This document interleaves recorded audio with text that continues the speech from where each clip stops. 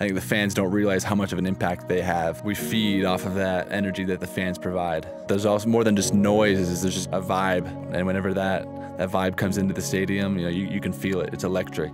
In the ECU game, when I got hurt, it was tough having to sit out to watch from the sidelines. And as the game went on, ECU came back and ended up tying the game. And at that point, I knew even though I was hurting, I just had to do the best I could and help them score to close the game out. When I started limping out onto the field for that final drive, and I heard the stadium, start cheering, and heard the Rock start yelling, and there was a different energy. And that motivated us. That showed that they were behind us and that they were going to help us get this final drive and win the game. And celebrating every positive play. Because it's almost like they were there. You'd almost just feel them pushing us from behind, helping us get that victory.